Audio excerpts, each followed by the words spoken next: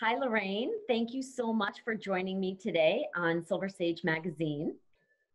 Hi, Tracy. I'm so excited to be here with you. Awesome. Today with me, I have Lorraine Perez Berger from New York. And welcome so much and congratulations on your new wedding.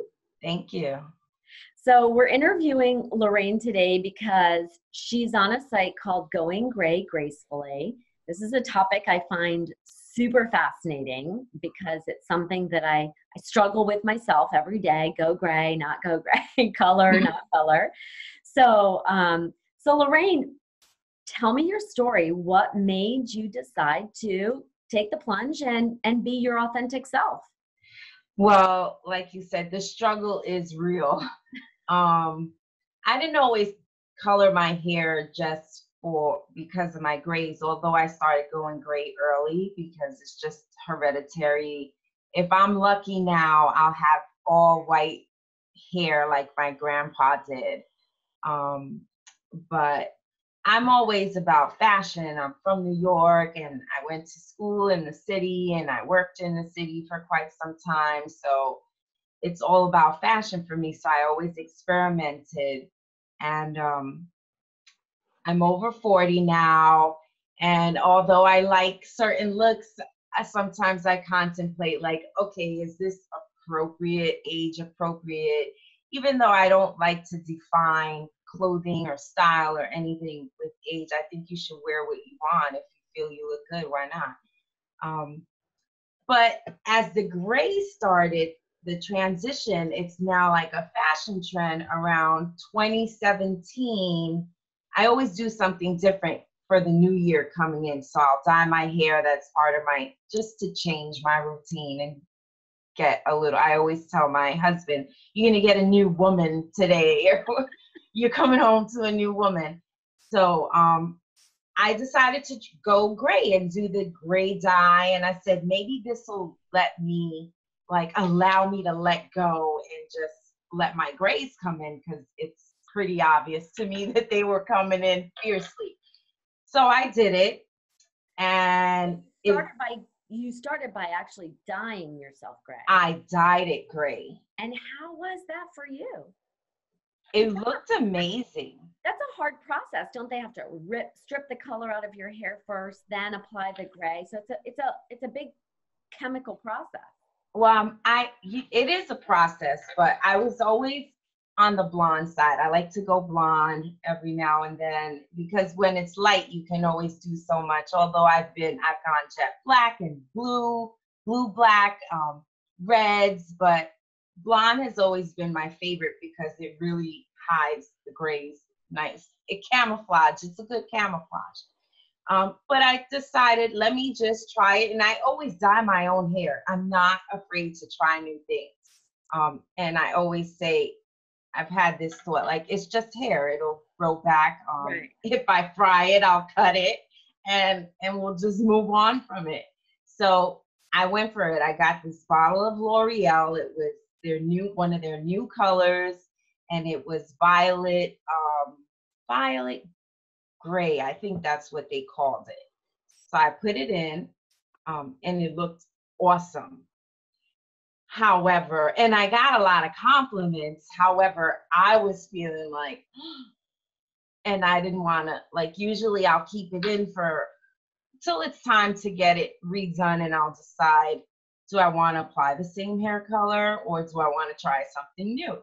So when it came to that point where I was deciding, what do I want to do? I just decided I don't want to do this again.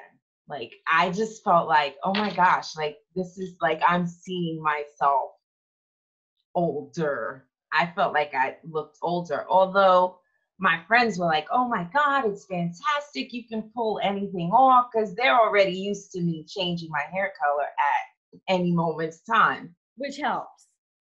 Yeah. So what did your husband think when you came home and you were gray? And did you go full gray or just partially gray? It was like full gray. And since it had blonde and where my hair is naturally gray, the blonde got it's usually very, very light. It took that on like just silver. So it had this purple haze to it. very pretty. I have a picture. I can share it with you. Really, really nice. However, lots of compliments. However, I was feeling a certain way. It wasn't what anybody else was telling me. It was what I was looking at in the mirror. And what And did you see when you looked at yourself in the mirror as full gray? I said, I look old. Huh. I felt like it was an older, more mature look for me. And I mean, I don't know why I'm struggling with that. I just turned 47, like face it, like you're getting there, you're there. But I have been a young mom. My daughter's 28. So I had her at 19. So I kind of grew up with her, and she keeps me really young and she keeps me hip. And I don't always see myself as old as I am, I guess. Mhm.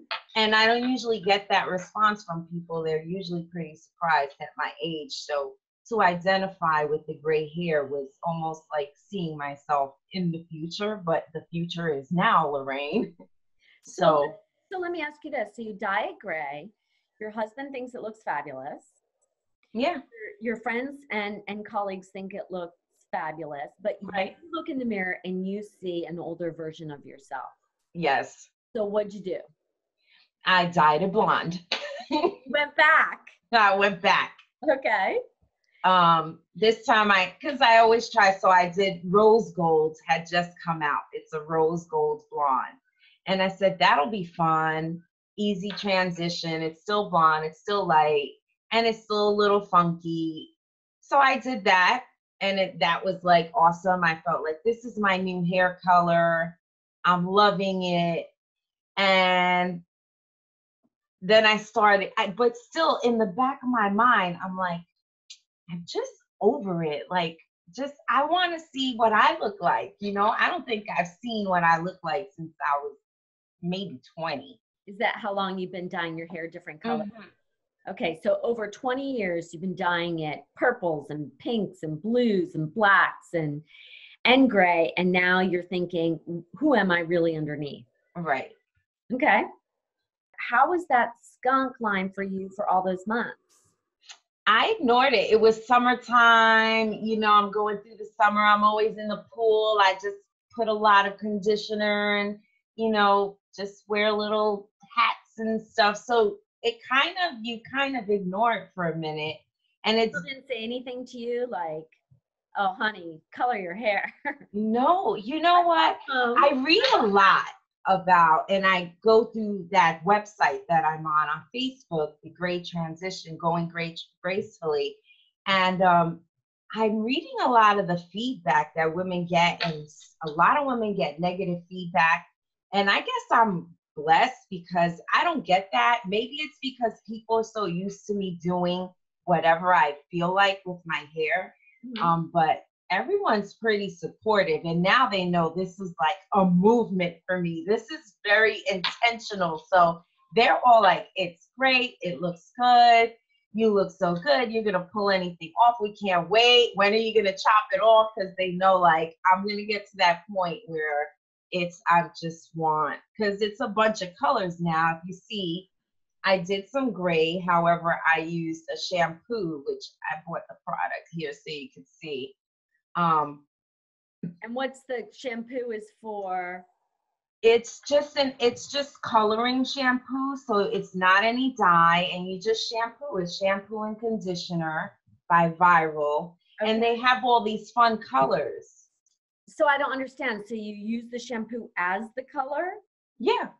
So it took in at the bottom where my hair is pretty fried just from all the dyeing, and then that night I bought this shampoo. I chopped this side off because I wanted to see what it really looked like, and I was like, maybe I could pull this off and still be cool.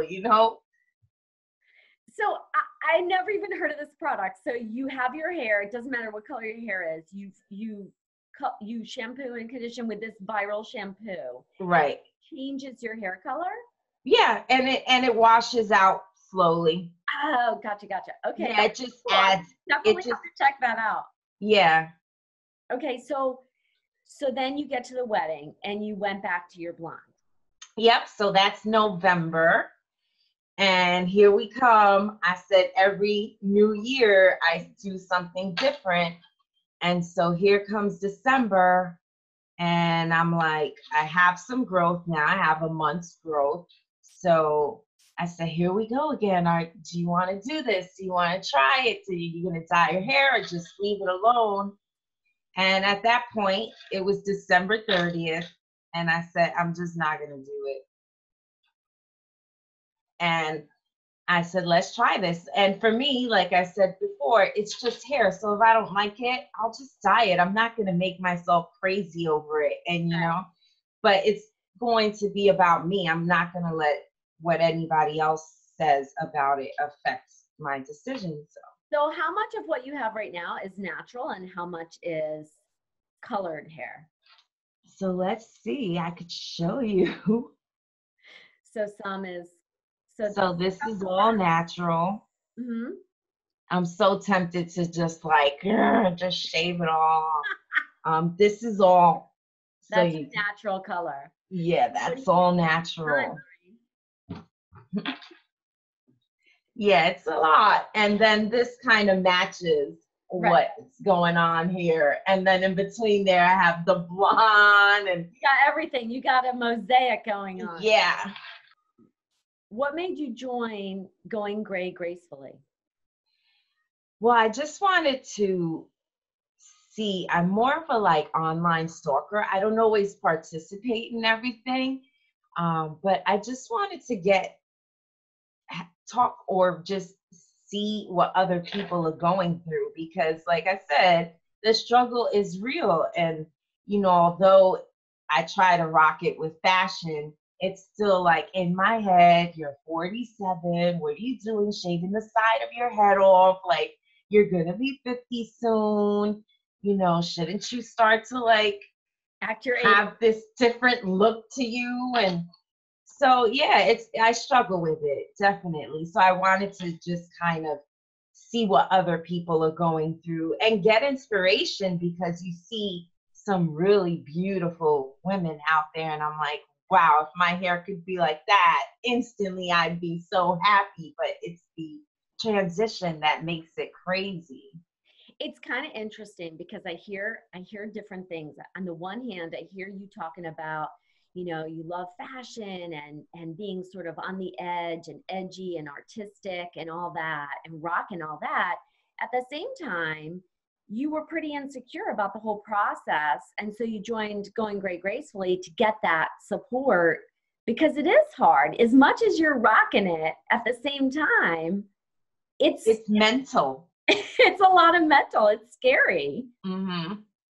But what did your daughter think? Oh, she's like, go ahead, Mom, do it.